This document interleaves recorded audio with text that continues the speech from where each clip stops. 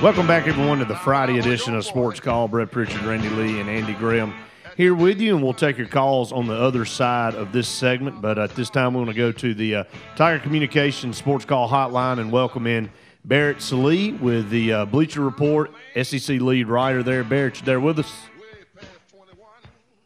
I'm here. How's it going, guys? It's going great, Barrett. Thanks for being part of the program this afternoon, and we want to start by just talking about these coaching changes, Barrett. I know you guys have been writing about that and following that. Really no different than every other year. At the end of the season, you're going to have guys moving around. I want to start with James Franklin leaving Vanderbilt and heading up to Penn State. Just want to get your take on that and who Vanderbilt just hired to take his place.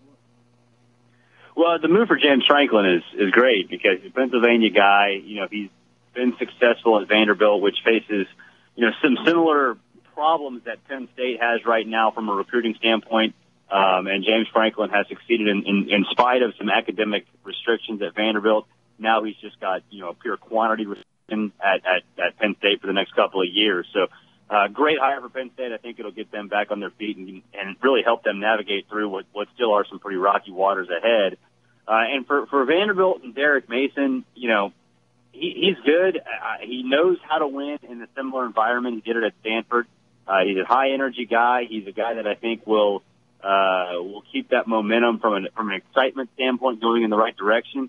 I just don't know if Vanderbilt hadn't peaked already. 9 wins in back-to-back seasons. Now he's also fighting those expectations, which is not easy to do at Vanderbilt. They have some players there, but it's still going to be, I think, a tall order for him to maintain the program at the current level, at least right now.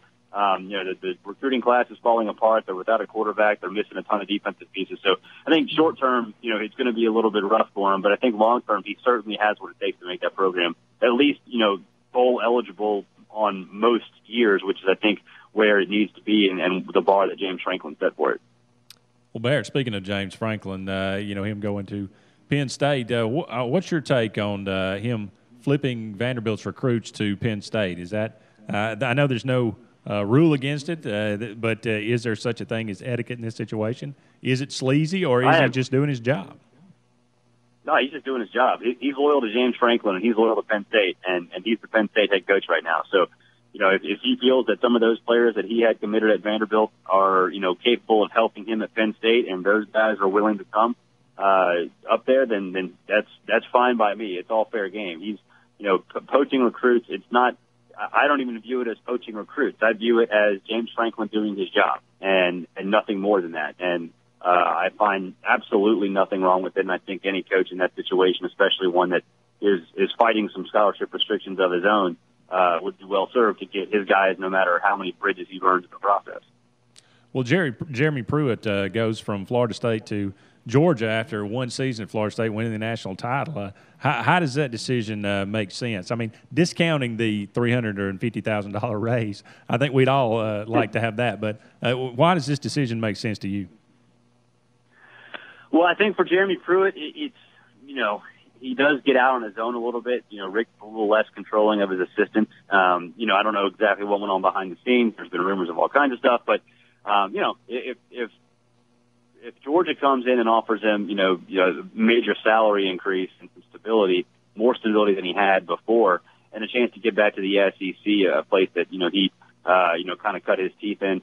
I think it was just one of those instances where it was a better fit. And not to say Florida State wasn't a good fit. I mean, he won a national title, but, at Georgia, you're talking about now going in with that defensive group, and a lot of those guys were freshmen and sophomores. So you're getting a lot of talent, a lot of young talent that you can sort of mold into your own shape. I think maybe at Florida State he wasn't going to get that this year, plus the salary increase. I just think in the SEC, it's just all sort of snowballed into this perfect fit for Jeremy Pruitt 1 year after winning the national championship. And for Georgia, again, it's addition by subtraction, just simply by the fact that Todd Grantham isn't there, and then on top of that, you get a functional and a coherent and competent coach in the process in Jeremy Pruitt, a guy who actually is going to treat recruiting with the respect and attention it deserves. It's a home run hire for Mark Richt. Well, and let me ask you this. You said a more secure situation. We've actually talked about it, his move from Florida State to Georgia. not being as secure. Because what if, let's just say Mark Richt goes 8-5 again? You know, at what point in time do Georgia fans have enough and say, look, you've been a great coach for us, but we can't take this anymore. I mean, Auburn's winning national championships, Alabama's winning national championships, Florida's won national championships, even Tennessee back at the inception of the BCS. Where have we been? We haven't been able to get over the hump, and we've had Mark Richt here the whole time. If he were to get booted, Barrett, then most of the time the assistants go with them. So I mean, you just leave a program that won a national championship that at Florida State, that it's an easier conference to win in the ACC, and now you move to a high pressure job at Georgia. Well, Mark Richt's not going anywhere. I mean, there is no pressure on him, and I think that's the difference. Yeah, there's a little bit of a fringe element that gets frustrated with his complacency, but Mark Richt can pick his own retirement date. He's not going anywhere. I mean, they could go 8-5 next year, and that's not going to be an issue. His job is absolutely secure.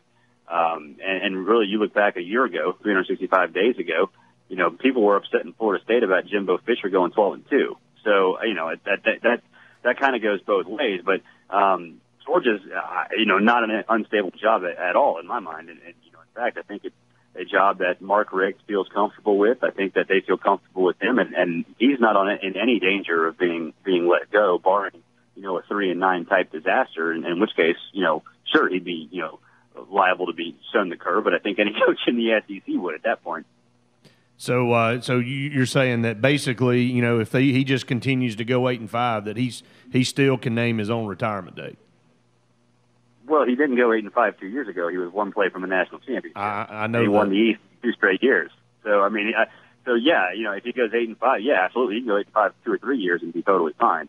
There's no chance of him being let go. Now, if he goes 3-9, then that's a different story. Yeah, but yeah. Mark Richt has that program at a super elite level and playing at a level that Georgia fans had only dreamed of even ever since the Dooley era. So there's no chance of him being let go. Barrett, a couple more things. I want to obviously talk about Lane Kiffin because a week ago today actually is when he was announced as the new offensive coordinator at the University of Alabama. So a lot of people shocked by that hire that Nick Saban, that was out of his normal realm to do something like that. But, his track record as an offensive coordinator is very good, and he's been successful in that role. What he hasn't been successful in is being a head coach. But how do you see this thing playing out over time? Well, they keep a live mic away from him, so that's a good thing because Kiffin with a microphone in front of him is bad news. So, I think I like the hire.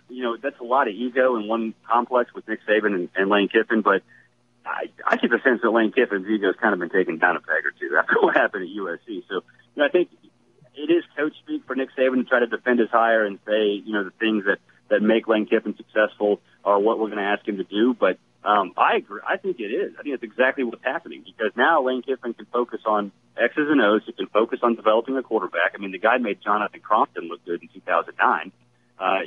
So he can do that and add some of his own elements into the game plan and challenge Nick Saban on some traditional things. And I think Nick Saban knows that the way he's gone about business the last 10 years probably isn't going to cut it in the new age of college football. So, yeah, I think it's a good hire. In recruiting, yeah, he's a great recruiter. I think that element of it is way oversold, though, because Alabama sort of just recruits himself. He could be an ace recruiter. I don't really think it matters. Alabama's still got the number one class in the country without him. So I think that part's overplayed, but I do think that he is able to focus on quarterbacks, able to focus on X's and O's, and I think that's where he shines. And the rest of the stuff, the press conferences, the media, the rubber chicken circuit with boosters, for the most part, save for a few appearances here and there, he gets to avoid mostly all that stuff. Barrett, one final thing. The meetings are taking place with the NCAA, and they're talking about the 5 major conferences being more autonomous and giving them power to, basically pay players and whatever you want to call it, stipend or whatever. Looking down the line, is college football going to?